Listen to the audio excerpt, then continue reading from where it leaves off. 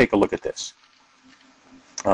Coherence states how consistent the phase of a wave is over time or space. And we can talk about two types of coherence, a temporal or time coherence and a spatial or space coherence. And remember that our phase relationship, of course, is defined as having a temporal and a spatial component. No problems there. We've hopefully have understood the phase a little bit better by now. And one would expect, for example, if you were to turn on an electronic source, say a frequency generator or a function generator, and you were to measure the phase of the sine wave it put out at some particular time, and you knew the frequency, you could say, okay, the phase is this at this time, and if I come back at some later time and I know the frequency, I should be able to tell what value it's putting out, what voltage it's putting out, because I know the frequency, I know the phase, I can calculate that as far as I need to in the future. But you would actually be very surprised if you came back a year later and you found exactly the voltage value that you expected, because you expect there to be some kinds of errors, drift, that frequency is not going to stay really fixed. And that's what we mean by coherence, that a perfect sine wave tends to drift and not stay coherent. So let's look at a coherent beam first, because you should be fairly familiar with this. It says, if you know the phase, as I just said, at one point in time, and you know the frequency, you can, of course, extrapolate to what the phase will be at some other later point in time. And that's temporal coherence. In spatial coherence, it means if there's a wave at this location that has a well-defined phase, the waves at other locations in space also have clearly and well-defined phases. There is a relationship between the phase of the wave at one place in space and the wave at another place in space. For an incoherent beam, this is what we get. In time, it's a sine wave that has little jumps. Maybe your function generator or whatever is creating the wave has a little hiccup, or there's a little power surge or something, and the nice sine wave you get out is broken at some point in time, and the phase jumps around. These phase jumps lead to essentially an incoherent beam in time.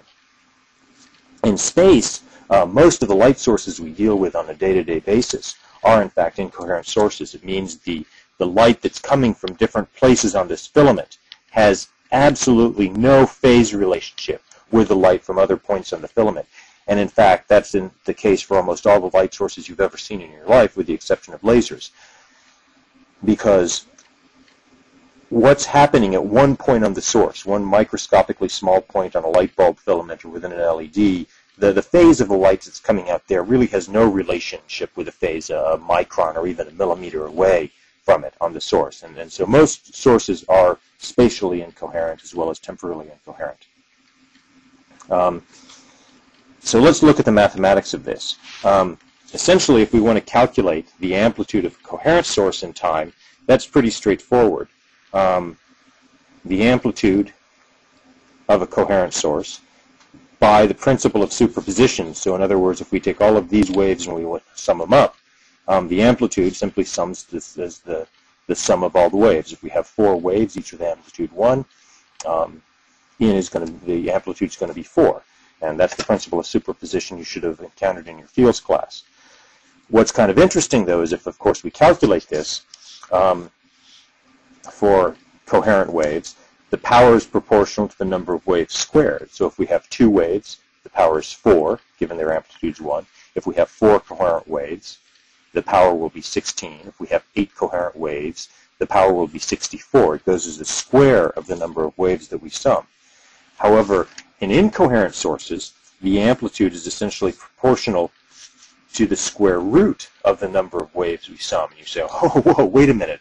This doesn't make any sense at all, because I know if I sum a bunch of sine waves with random phase, sometimes they'll give me positive values, sometimes they'll give me negative values, and the overall sum is going to be 0. That's obvious to me. But in fact, it's not. And you can do this experiment numerically yourself if you want to, or you can learn about this in your signals class.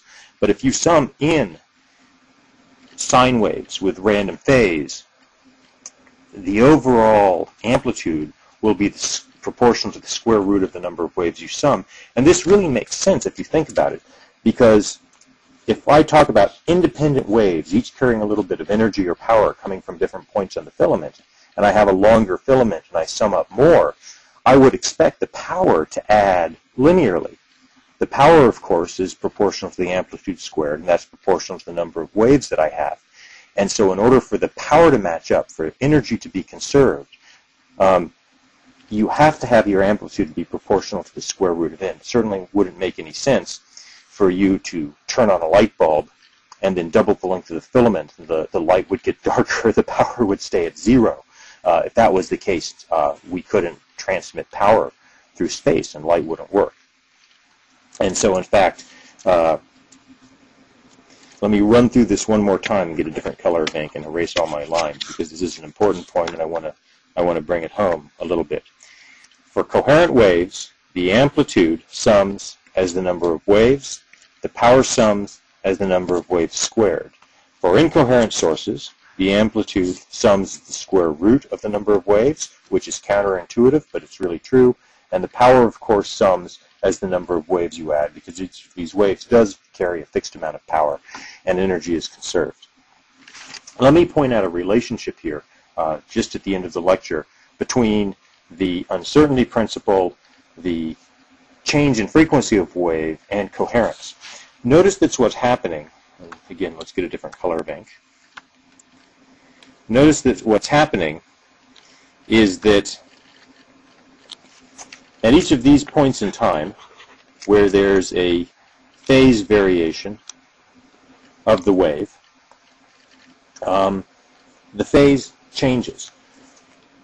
Notice that the change of phase with time, if we take the derivative of phase, is in fact equal to the radial frequency. All that frequency is the time derivative of the phase. And since essentially every time you have a sharp change in the derivative of the phase here, this results in a broadening of the frequency.